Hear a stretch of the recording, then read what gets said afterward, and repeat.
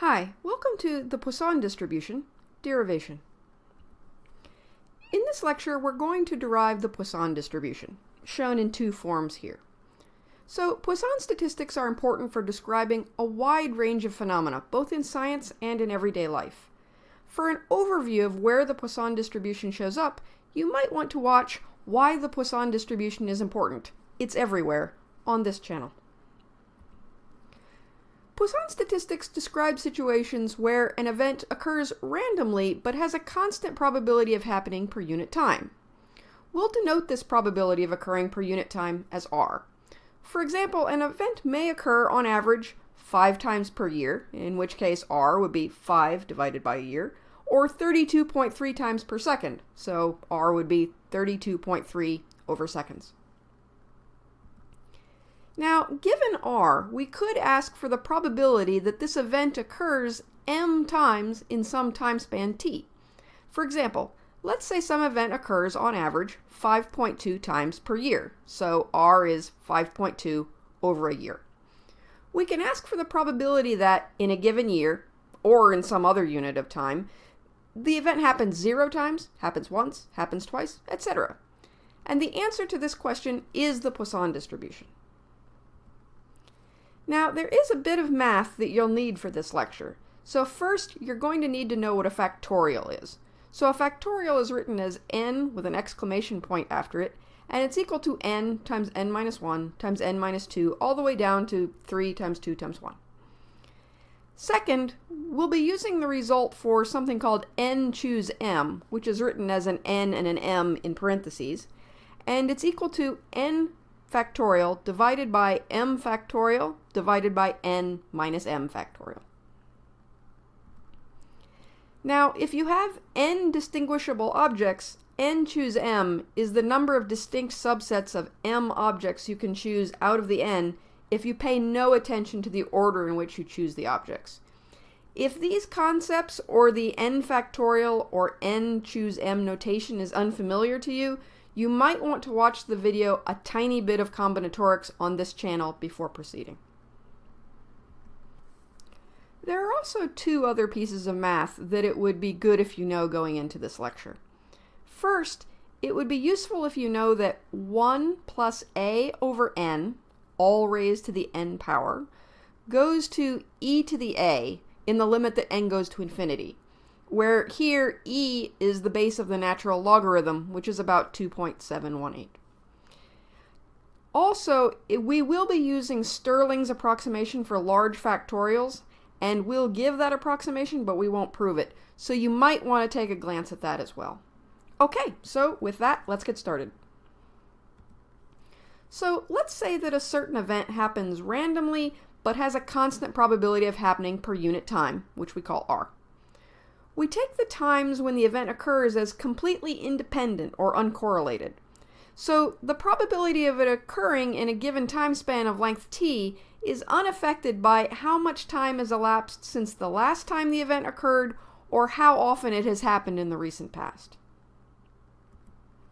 So here's the question. Given the rate r and a time interval t, what is the probability, which we're going to call p of m, given r and t, that the event will occur m times in the interval t, where here m can be 0, 1, 2, etc. Okay, so the probability per unit time of the event occurring is r, and what this means is that for a very short time delta t, the probability of the event occurring is r times delta t. And by very short time, we mean that delta t is sufficiently short such that the probability of the event occurring more than once during the time delta t is negligibly small. Now, to see what happens in a not necessarily short time interval t, we will divide it into many very short time intervals. Okay, so let's represent our interval t by a line going from 0 to t. Now, let's subdivide it into n subintervals, each of length t over n. So we will take n to be very large, so that each of these subintervals of time t over n is very short. we'll take n to be sufficiently large that the probability for an event to occur in any given subinterval of length t over n is rather small. And more importantly, we take the probability for more than one event to occur in a subinterval of length t over n to be negligibly small. Eventually, at the end, we're going to take the limit of n goes to infinity. So we assume that every subinterval of length t over n has either 0 events or 1 event occurring in it. We said before that the probability of an event occurring in a short time interval delta t is p equals r times delta t. So each of these subintervals has a probability of p equals r t over n of having an event occur in it. This also means that each subinterval has a probability of 1 minus p, which is equal to 1 minus rt over n, of having an event not occur in it. So we want the probability p of m, given r and t, of m events occurring in the total time interval t. So the probability p of m events occurring in the time interval t is the same as the probability that m subintervals each contain an event and n minus m of them do not. So let's find the probability for exactly m subintervals to contain events. Okay, so let's take a specific sequence of n subintervals where m of them each contain an event and n minus m of them do not. So, for example, if m equals 3, we could have one occurrence of the event in each of the 3 subintervals shown here. Okay, so each subinterval is independent of all of the others. So for each subinterval which contains an event, we get a factor of p, which equals rt over n, and for each subinterval which does not contain an event, we get a factor of 1 minus p, so that equals 1 minus rt over n. So we get the product here, where we have m factors of rt over n and n minus m factors of 1 minus rt over n. So this is the probability of one given sequence where an event occurs in m subintervals and does not occur in the remaining n minus m subintervals. Now, there are multiple sequences with m subintervals containing events and n minus m containing no events. The number of these sequences is n choose m, so n factorial divided by m factorial, n minus m factorial. So putting all of that together, the probability for m subintervals to contain events and n minus m not to is p of m given rt, and it contains m factors of the probability for a given subinterval to contain an event, so that means rt over n to the m power, and then n minus m factors of the probability for a given subinterval to not contain an event, so that's 1 minus rt over n, times n choose m, which is n factorial over m factorial, n minus m factorial. Okay, so this expression still contains n, which is our arbitrary number of subdivisions, and we're interested in the limit where n goes to infinity. So let's take our expression for p of m given r and t, which is again shown here, and first of all, let's look at the last factor in the expression, so the terms n factorial over n minus m factorial. So we're going to simplify this using Stirling's approximation, which is useful for factorials of large numbers. So here, n factorial is equal to the square root of 2 pi n times n over e to the n power plus terms that are of order 1 over n. So we're going to apply this to the n factorial and the n minus m factorial that we have in our expression for p, and we're going to drop the terms that go as 1 over n.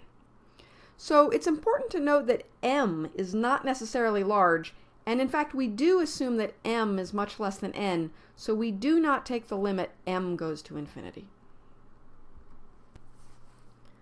Okay, so here we've applied Stirling's approximation to n factorial and to n minus m factorial. Now we're interested in n factorial over n minus m factorial. So let's see how that works out. So first of all, in both n factorial and n minus m factorial, there's a square root. Now, the square roots of 2 pi are going to cancel out and leave us with a square root of n over n minus m. Next, on top, we're going to get a factor of n to the n from n factorial, and on the bottom, we're going to get a factor of n minus m to the n minus m power from the n minus m factorial. And lastly, we have several factors of e.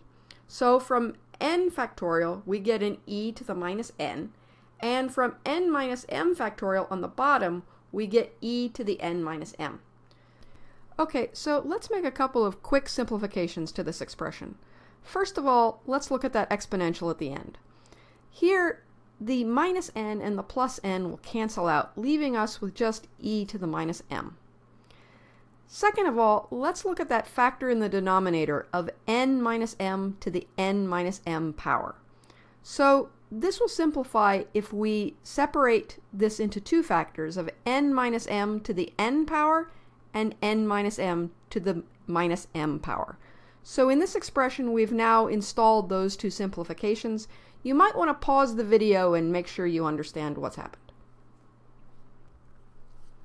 Okay, so on the previous slide, we derived this approximate expression for n factorial divided by n minus m factorial. Now let's simplify this in a couple of different ways. First of all, let's look at that factor in the middle of the expression, n over n minus m, all raised to the n power. Now, we're interested in the case where n gets large, and you might look at the n over n minus m in this expression and say, well, doesn't that just go to 1? So n over n minus m is just equal to 1 over 1 minus m over n, and n is getting large, so it looks like this just goes to 1. However, it's raised to a very large power, and in fact, this goes to e to the m as n goes to infinity. And that's going to cancel out that factor of e to the minus m at the end of the expression.